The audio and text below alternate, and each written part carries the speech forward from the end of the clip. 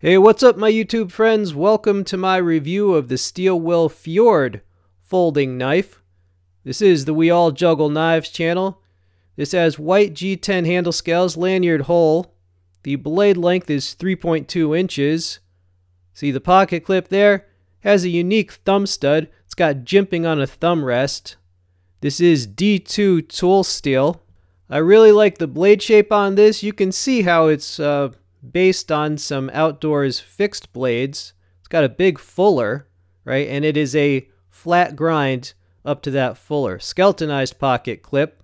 I also really like the contrast of the white scales with the darker blade. Right, I cut a variety of materials with this out at the creek, starting with a piece of a box. Now that's double thick. See how thick that is? That's a sharp knife. Next up, we got the familiar strap material, kind of like a seatbelt, and the wind was fierce that day. Alright, sliced right through. Yeah, strong winds and well below freezing with the wind chill. Alright, there you go. Knife performed admirably. Alright, just some paracord. A mundane yet possibly useful task. Yeah, Steel Will is a pretty good brand. I have their Chieftain fixed blade. Alright, next up we've got some whittling. So I hope you're all doing well and prospering in this new year. On this particular day we had 15-mile-per-hour winds. And the temperature was right at the freezing mark, so then with the wind chill, I basically had to do my cutting tasks, and then I would have to put my hands like in my pockets and just curl up for a few minutes until I could feel them again, and then do the next task. This did awesome at the whittling. Here is the knife in pocket. So it's got a deep carry style pocket clip. Skeletonized. There's a close-up of that clip for you. Alright, initial sharpness.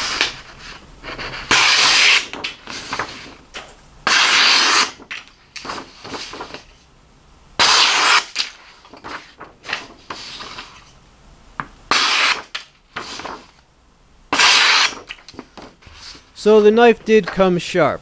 Alright, let's talk about this interesting thumb stud. I've never had a knife that had the thumb stud there. But as you can see, this thing fires off like a gunshot. Okay, not quite that loud, but... yeah, as you can see, I mean, it works well. You know, after just a little bit of practice with that thumb stud, I mean, that's my offhand too. Boom. Okay, but, you know, right hand only, but the pivot was smooth as well.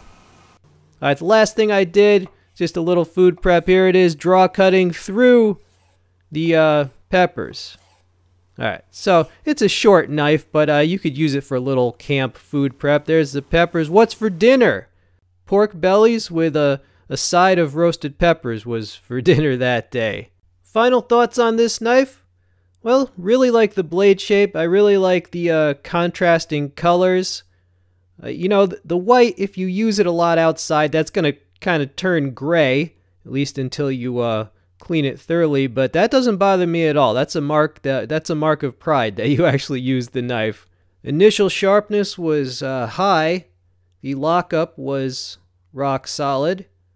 That thumb stud was a little freaky at first, but it works really well. The pivot is very smooth, and this thing will deploy well. I mean, it fires off like it's an auto.